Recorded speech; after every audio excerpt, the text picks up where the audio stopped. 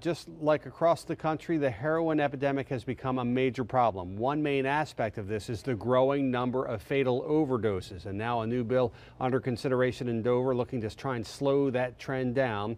Our Sussex County Bureau Chief, Evan Kozlov, joining us now in the Bureau. And Evan, this bill creates a state commission to review drug overdose deaths in Delaware.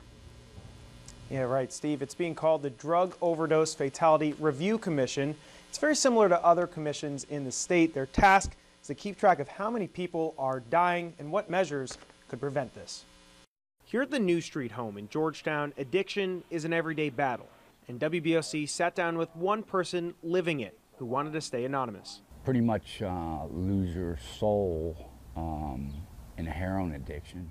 And this recovering addict, clean for just 16 days so far, says perhaps the most tragic part of living as an addict is seeing others OD. My girlfriend just OD'd 3 times in 1 week.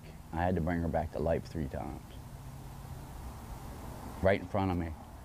Shot up, died right on the floor of the bathroom. And trying to make sense out of deadly overdoses is exactly the goal of this new commission, created by a bill signed on Thursday. Governor Jack Markell says that this could literally save lives. We have somebody die every other day in Delaware of an overdose. And it's a tragedy every single time. And many advocates are on board. Alan Southard from Kent Sussex Community Services says the commission is needed since overdoses are on the rise. It's not an isolated problem here or there.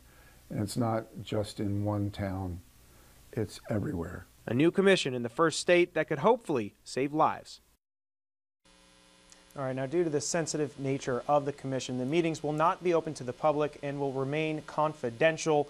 They would also investigate the deaths of prescribed opiates, fentanyl, and of course heroin. Reporting here from the Bureau, Evan Kozlov, back to you. All right, Evan, thank you.